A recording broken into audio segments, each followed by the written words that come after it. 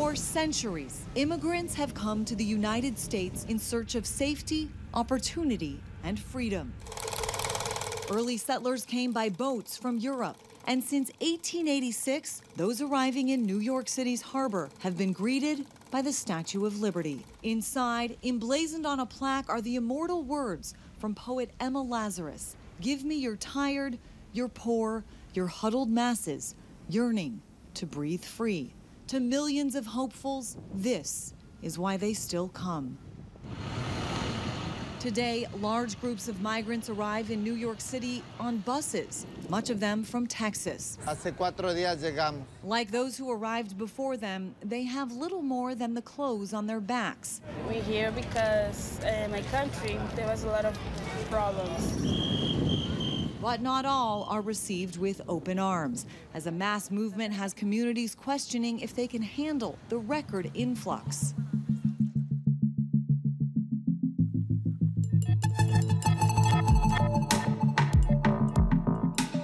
Far from the eastern shore, the front line of modern American immigration is the southwest border, spanning nearly 2,000 miles from South Texas to the Pacific Ocean. It's seen a dramatic increase of people and drugs coming from Mexico since 2021.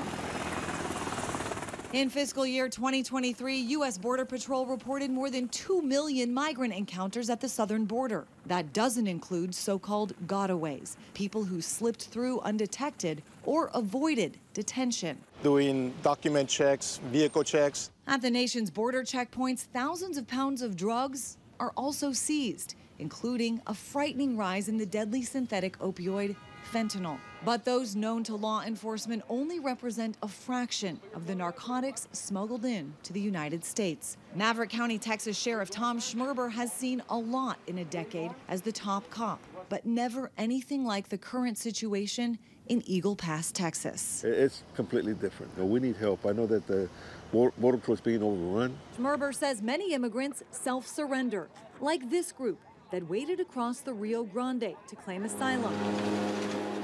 A large number of them will remain on U.S. soil, sometimes for years, before their case is ever heard in court. Most are looking for work deeper inside the United States, where the sheriff predicts the cities will have to figure out where they fit in. Whatever's coming through here, the people that are up there north, comfortable, all these immigrants are heading up there. Eventually they're going to have problems. These migrants are taken to a hotel in San Antonio, where they receive assistance from Catholic Charities after their grueling journey.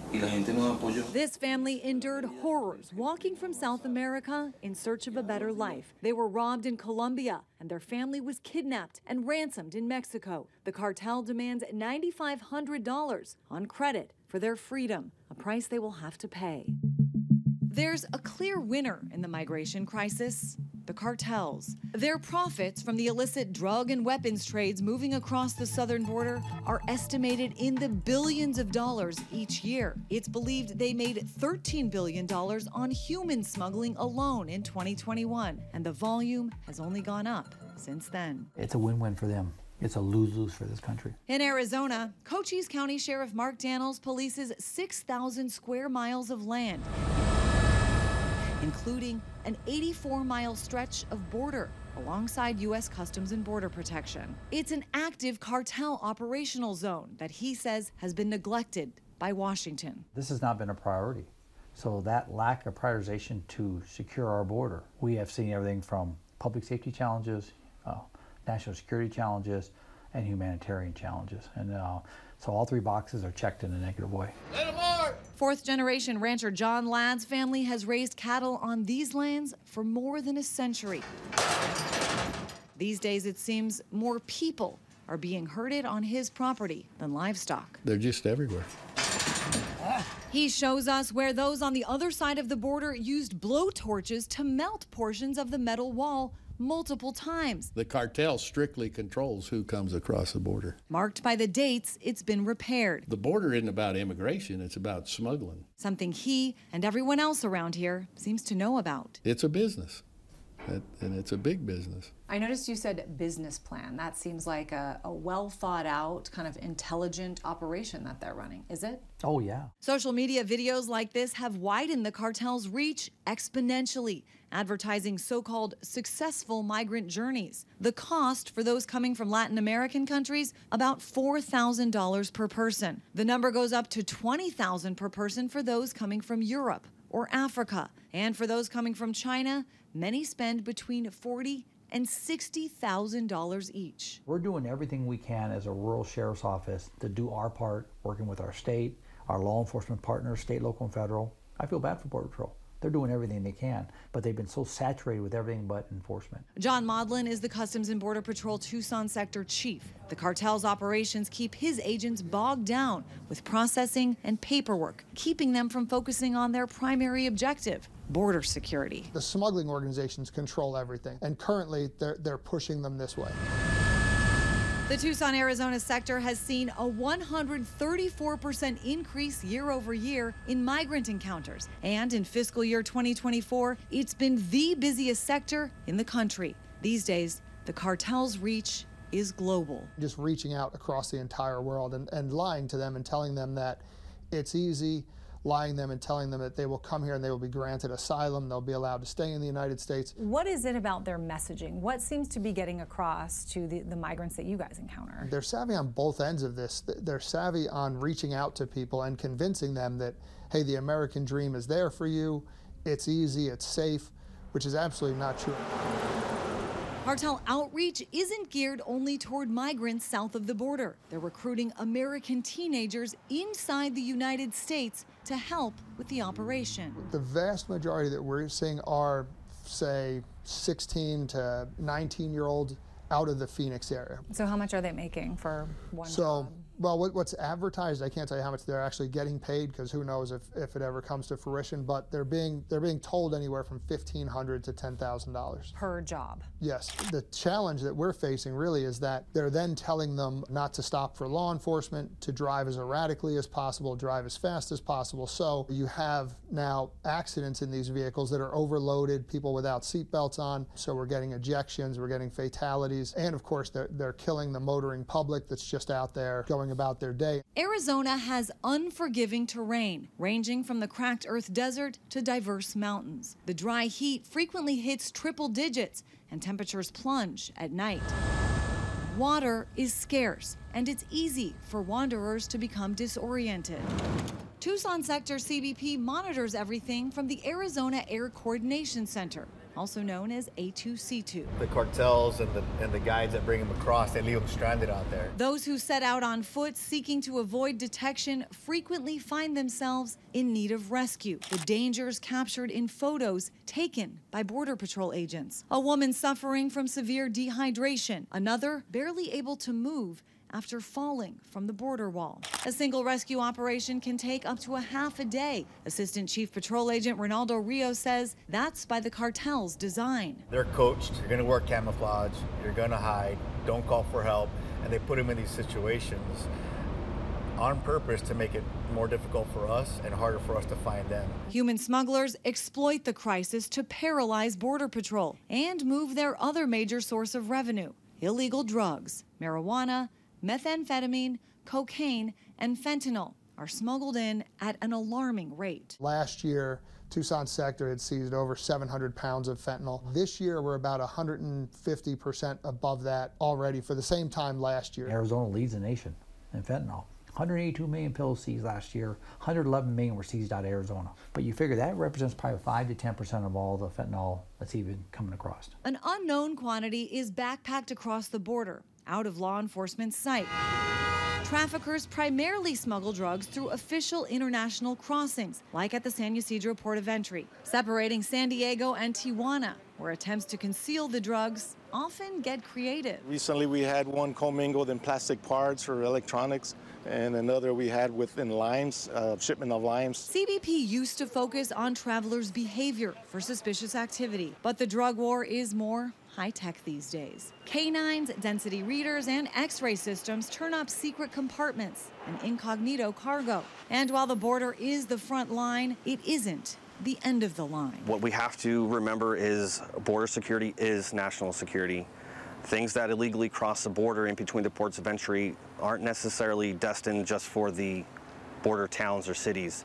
A lot of times we'll talk to folks and their final destination is much in the interior of the U.S. Fentanyl and other synthetic drugs trafficked across the border are blamed for 150 deaths in the United States every single day. The Drug Enforcement Administration says it's increasingly being mixed with other drugs to increase their potency and pressed into pills made to look like legitimate prescription opioids. In June, FBI Director Christopher Wray headlined the threat in his request for more funding for the agency. We continue to see the cartels push fentanyl and other dangerous drugs into every corner of the country, claiming countless American lives. The Bipartisan Commission on Combating Synthetic Opioid Trafficking estimates the cost of the opioid crisis in the U.S. at over $1 trillion each year. Cartels are winning. We have thousands of Americans dying every day. They don't care about America. They don't care about addictions. They don't care about us.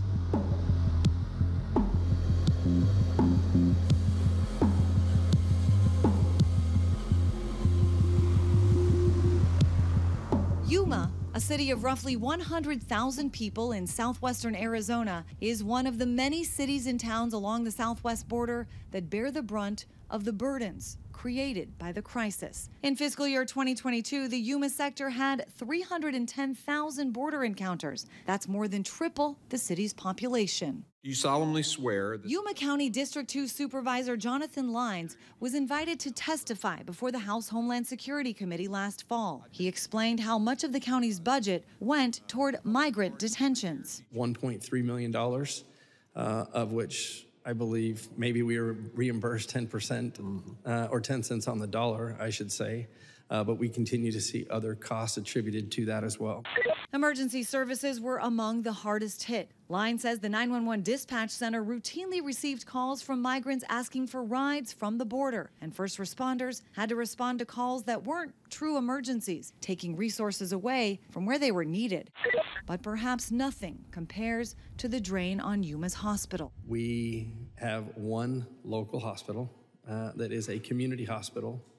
It's a land grant hospital with a board, and they have disproportionately borne a cost of more than $26 million that has not been reimbursed. Dr. Robert Trenchell is the president and CEO of Yuma Regional Medical Center. It's not a small number, it's a big number. Especially for the hospital of its size. Yuma Regional has 400 beds, and its primarily payer source, 85%, comes from Medicaid and Medicare. Attempts to recoup that money have hit a dead end. Many of those cases were deemed non-billable from state Medicaid for a variety of reasons, none of which were ours.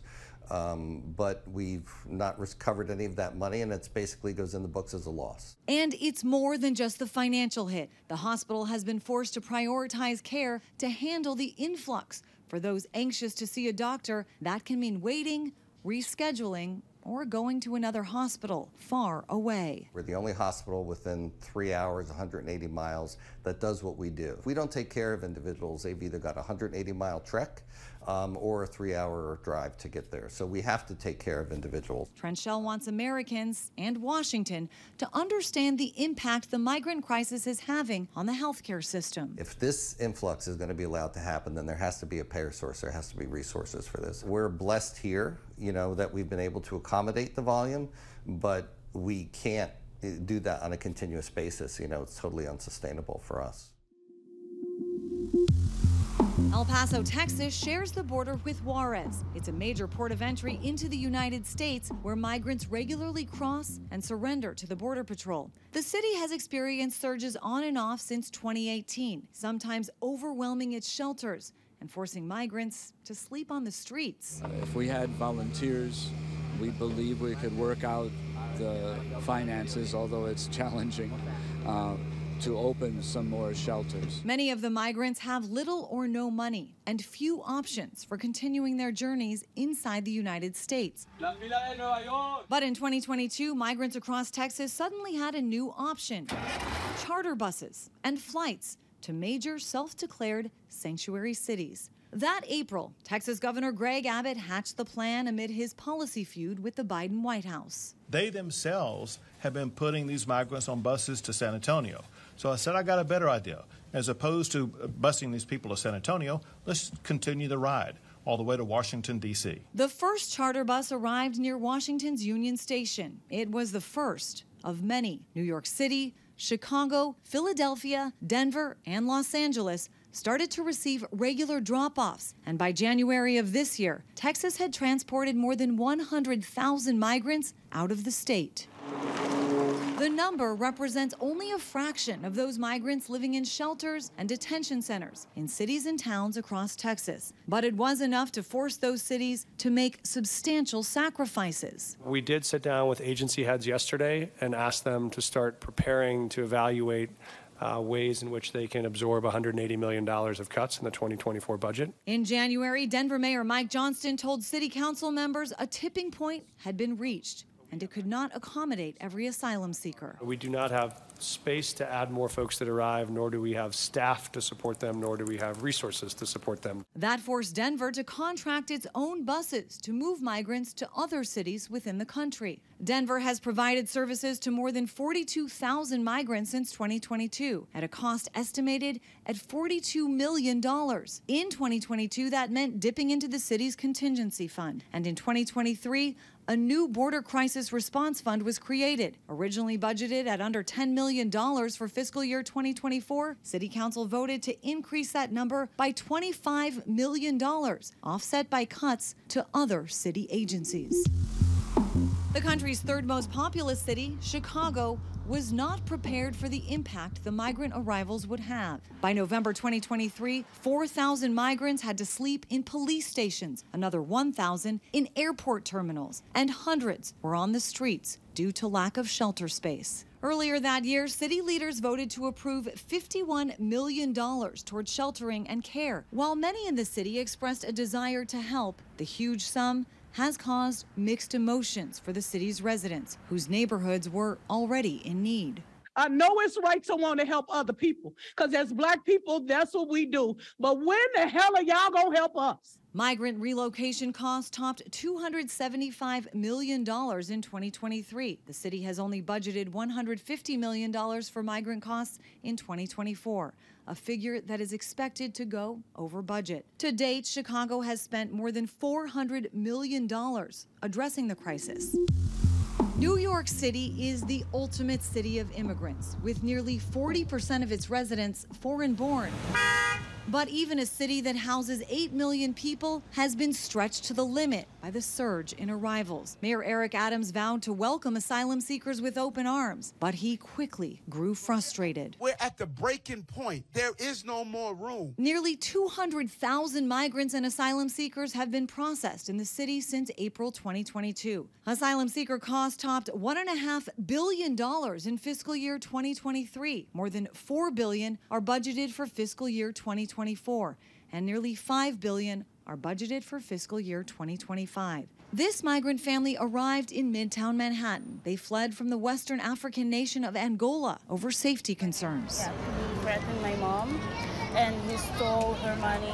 He also raped and hit her. Anna Manuel hopes she, her siblings, and her mother can live stable lives and protect each other. They don't plan to stay in New York City for long, but they don't know where they're going next. In May, New York City started evicting migrants under time limit rules. Tens of thousands remain in hotels and shelters across the city's 5 boroughs. I grew up just on the other side of the bridge. Vito Fasella is the Staten Island borough president and a former U.S. congressman. He says the city's so-called right to shelter decree, in place since 1981, has been misapplied, and the cost has been passed on to New York City residents. We've always opened our doors to people who are fleeing oppression or tyranny, and I support that. But what we don't support is saying, come on in and we'll put you up for free. The money comes from somewhere, and the money is going to come from services. Mayor Adams pins the blame on Governor Abbott for the situation. Fasella sees it differently. They said our problem is everybody's problem, and frankly, it became everybody's problem. But on another point, the two men agree. Immigration is a federal responsibility. It's the federal government that should have stepped up and said, hey, this is a problem. The federal government must take responsibility and lead on this humanitarian crisis instead of leaving it for cities and localities to handle.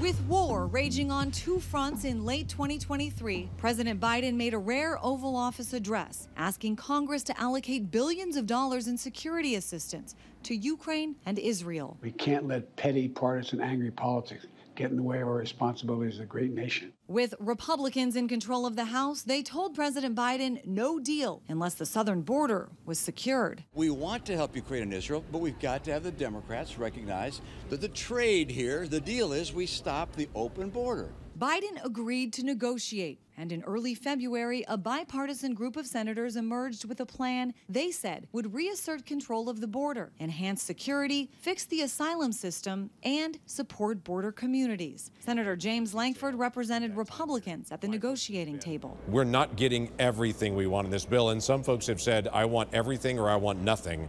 And so if we don't pass this and we don't move forward to even debate it today, we'll end up with nothing in the same status quo that we have. The bill never made it out of the Senate after former President Donald Trump told Republicans to vote against it. Aid for Ukraine and Israel. On this vote, the ayes are 311 and the nays are 112. The bill is passed. Ultimately passed without a border deal. Trump celebrated the bill's defeat on the campaign trail. We crushed crooked Joe Biden's disastrous open borders bill. Crushed it. After the bill's demise, Biden attempted to flip the script on Republicans in his State of the Union address. And if my predecessor is watching, instead of paying politics and pressuring members of Congress to block the bill, join me in telling the Congress to pass it. We can do it together. A narrative the GOP says it isn't worried about. No, not at all. Look, the American people are with us on this issue. Immigration surged to the top of Gallup's most important problem poll in February at 28%, ahead of the government and the economy for the first time since 2019. 61% of Americans called illegal immigration a very serious problem in a February Monmouth poll. And for the first time since Monmouth started asking the question in 2015, a majority said they support building a border wall. In a repeat of 2020, Biden and Trump are once again sparring over immigration on the campaign trail. I'm moving past Republican obstruction and using the executive authorities available to me as president to do what I can on my own to address the border. Crooked Joe Biden, the worst president in the history of our country by far, has totally surrendered our southern border. Voters will hand the keys to the country to one of these men in November. And while they can make tweaks to the system through executive orders, it's the responsibility of the legislative branch to craft a functional, all-encompassing immigration strategy. David Beer is the director of immigration studies at the Cato Institute, a libertarian think tank headquartered in Washington. The most important thing that Congress should be focused on is the legal immigration structure. This meager system that we have is so dysfunctional now that no one really believes that it's a viable option. We're processing people for green cards who applied before 9/11. Remind us why we need more legal immigrants in this country. We don't have enough workers and a labor shortage of about 8 million people right now, 8 million open jobs in the economy that could be filled by immigrant workers if they had legal authorization to work in order to fill those jobs.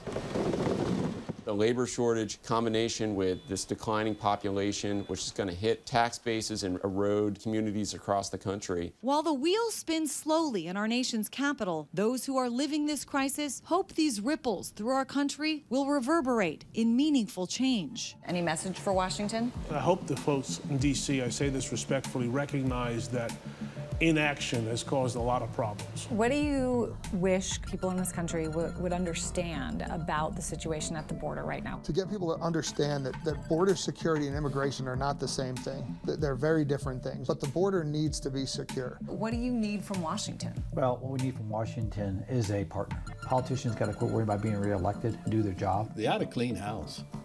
Some of these people have been in there way too long and nothing happens. What is your message for people who are concerned about people from all over the world coming to New York? They say there's too many people. What do you say to them? I want to say that you should give all of people opportunity. Get to know them better before you judge them. These migrants don't know what their futures hold, but they believe their long journeys will be worth it.